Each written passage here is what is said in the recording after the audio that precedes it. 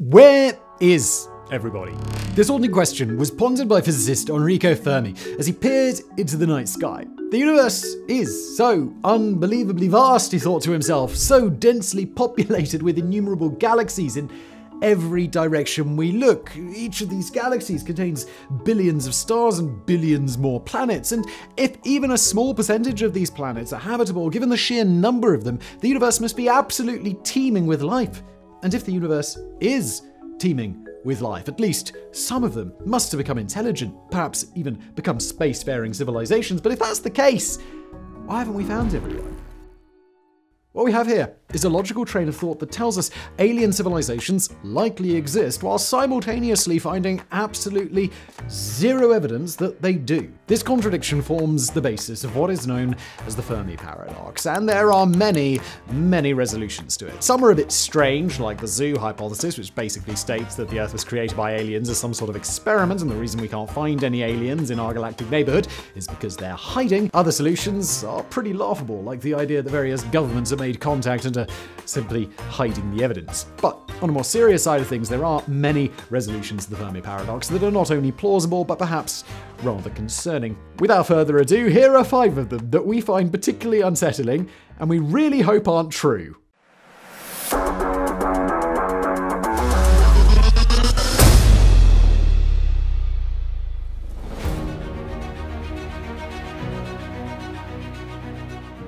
Our first solution is that there are indeed other civilizations, perhaps in star systems quite close to us, but we've yet to find them because they are all actively hiding from us and each other. In this scenario, everyone is listening and no one is talking, afraid that even a single transmission could attract a hostile civilization. This is known as the dark forest hypothesis, in which the universe is likened to a quiet forest, and each civilization is like a creature that inhabits it, too afraid to speak out. Perhaps other civilizations are already aware of the danger surrounding them, and that's why they remain silent while our naive planet continues to call out into the trees, unaware that the forest is filled with terrifying, hungry alien wolves. This was perfectly described in the 1987 novel The Forge of God. In this, one of the characters explains, "We've been sitting here in our tree, chirping like foolish birds for over a century now, wondering why no other birds answered. The galactic skies are full of hawks. That's why." And the idea that other civilizations might be hostile isn't very far-fetched when you look at how humans have treated each other on Earth when 2 different worlds have collided. Just remember what happens when Europe discovered America. Perhaps the galactic forest isn't filled with a bunch of docile creatures avoiding an apex predator, but rather populated only by hunters, all poised to strike first out of self-preservation. Some theorists have taken this a step further and pointed out that perhaps it is actually the nature of intelligent life to destroy others that they come across. If the galaxy has a limited number of useful resources, say rocky planets, then it would be in the best interest of a super advanced civilization to wipe out any competition in sight and keep all the resources for themselves in a way similar to how humans have taken over the Earth. It's generally accepted that the most efficient way for a super predatorial civilization to do this would be through the use of lethal probes, which would be sent to star systems showing signs of life. This is known as the Berserker hypothesis, and it implies that if we ever do come across an alien spacecraft wandering through our solar system, we have no way to know if its purpose is communication, exploration, or just our annihilation. Oh, lovely. With all the unknowns, perhaps it's just best we stay quiet and avoid the danger in the dark.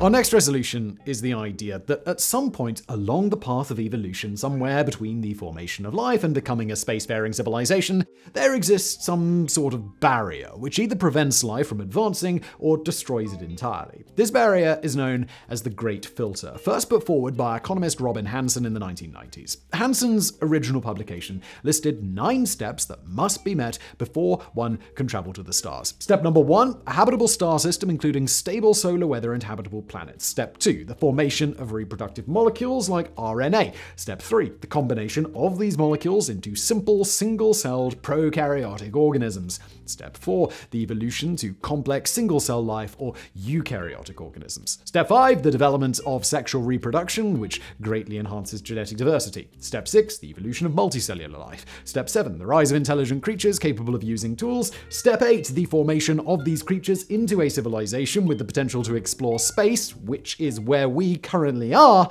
And finally, step number 9, an exponential rate of colonial expansion into the cosmos. So the idea is that the Great Filter could lie among any of these steps, preventing the majority of life from advancing to space colonization, and therefore preventing us from easily finding them. For example, if mass extinction events like asteroid impacts or supervolcanic eruptions occur too frequently, there could be millions of planets around the galaxy perpetually stuck at step number 6, unable to evolve into intelligent beings that use tools because life on their planet keeps getting wiped out over and over again, and they have to keep starting over. Or perhaps the Great Filter is self-destruction at some point in step 8, as a civilization advanced enough to explore the universe is also advanced enough to invent weapons that could totally destroy themselves, like nuclear bombs. The problem this all poses to mankind is that we don't know if we've already passed the Great Filter, or if it still lies ahead of us. Finding more clues around the galaxy could help us narrow this down. For example, if we found independent multicellular life on Mars, we could assume that the earlier steps don't contain the filter, as it would be unlikely for two adjacent planets to both pass through it.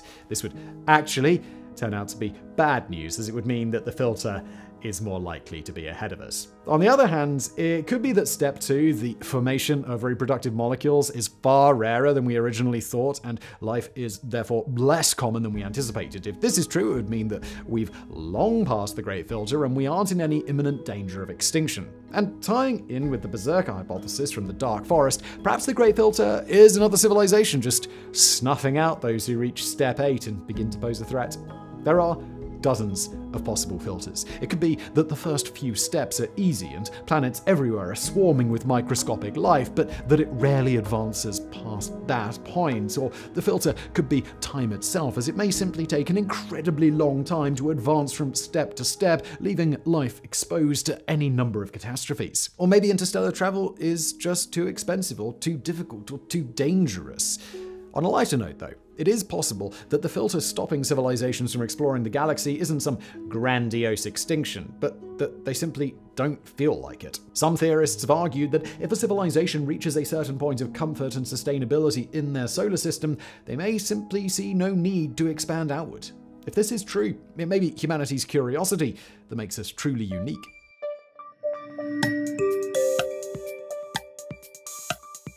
An unfortunate possibility of finding an alien civilization is that we may have absolutely no way to communicate with them. On this line of thinking, the resolution to the Fermi Paradox is that alien civilizations are in fact broadcasting messages throughout space. We either just can't detect them or just don't recognize the messages. It's been hard enough cracking codes that other humans have left behind for us, like deciphering ancient Egyptian hieroglyphs, and just imagine how long it would take to get an understanding of the language spoken on the isolated North Sentinel Island, if it's even possible at this point. But as complex as human languages get, at least people everywhere share things in common, like emotion and biology, which can serve as a foundation for understanding each other. Not to mention that the majority of our languages likely share common roots, even if those roots do go back hundreds or thousands of years. But we have absolutely no clue how an alien species could communicate, and this could be the reason that we've yet to find them. Humanity sends out waves in the electromagnetic spectrum to send long-distance messages, but we have no idea if other civilizations would use or understand these. They might communicate in other ways, like sending streams of neutrinos, adjusting the color or composition of their host star, or using some natural phenomena that we're still yet to discover. It's also possible that the issue of communication might not be a result of how different the species themselves are, but of how advanced one of them has become. If another civilization is sufficiently advanced, it's possible that they do indeed understand our messages,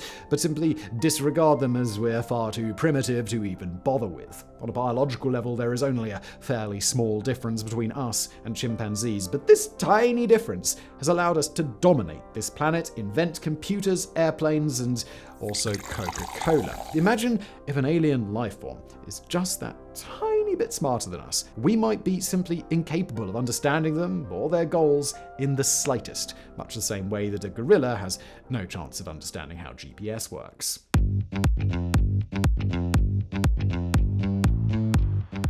Another resolution to the Fermi Paradox says that the universe is indeed full of life, but we are simply looking in all the wrong places. As humans, we live on a rocky planet which orbits a G-type main sequence star, also known as a yellow dwarf, even though its light is actually white, by the way. Because of this, our search for life across the cosmos generally consists of looking for rocky, Earth-like planets near stable stars that are similar to our Sun. But what if we're the exception? According to planetary scientist Alan Stern, the more common form of life might not be on rocky planets, but rather on icy moons. If moons like Jupiter's Europa, with a thick outer layer of ice and presumably a liquid interior, contain the necessary ingredients for life, they may be the most common habitat in the galaxy. After all, living in the subsurface ocean of an icy world would grant extra protection against asteroid impacts, solar events, and other dangers from outer space. It would also make a wider range of orbits habitable around its sun. If these underwater worlds across the galaxy harbor the majority of intelligent life, it would make sense why we haven't found them yet. Their structure would, by nature, block much of their transmissions, making them harder to detect, while also making them overall less likely to explore their surroundings. If such worlds exist, they might have entire eons in which civilizations rise and fall without ever venturing through the ice layer, unaware that an entire universe exists outside their moon.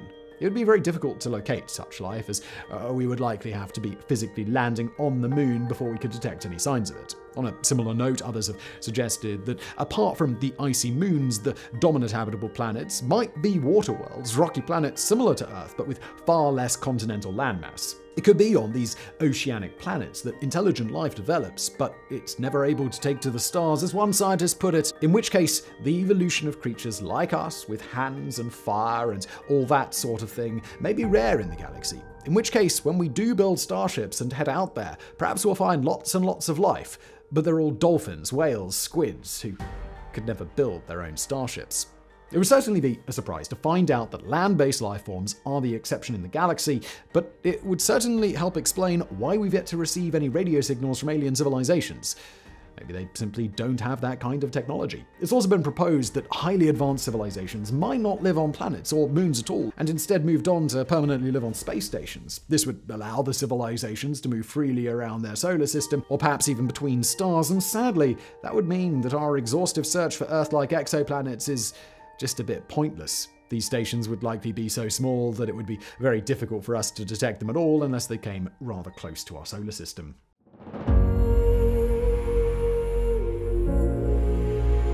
The final, and perhaps most unsettling resolution of all, is that there is no paradox, that our assumption that life in the universe is common is simply false, and humanity and Earth is an abnormality. This isn't a resolution that sits well with most people, not just because it paints a bleak picture of an empty universe, but because it seems to violate the Copernican principle. The Copernican principle is the general assumption in cosmology that Earth isn't special, that based on probability, there's a very, very low chance that we are always the exception, some irregularity or surprise. It's far more likely that we are average, meaning we must not be alone. But our very existence may be what breaks this principle. If our exhaustive searches of the galaxy continue to come up empty-handed, we may be forced to accept that we are the anomaly, and we are actually alone in the Milky Way. But just because we might be alone right now, it doesn't mean we always will be. Perhaps our strangeness is not in the location or method in which we evolved, but simply when we evolved. We may just be far ahead of our galactic peers on the evolutionary timescale, the first to develop space travel, telescopes, and advanced mathematics, while on other planets, intelligent life is just starting to figure out how to use basic tools and start fires. On another note, we aren't actually certain if interstellar travel is even possible. If it turns out that it takes far too long or is simply not worth the resources, civilizations may never make contact, and they'll just remain isolated in their solar systems. But this is all just speculation. As of right now, as far as we can tell, our civilization is the only one around, and we may need to come to terms with the fact that the endless expanse of space is indeed entirely devoid of life.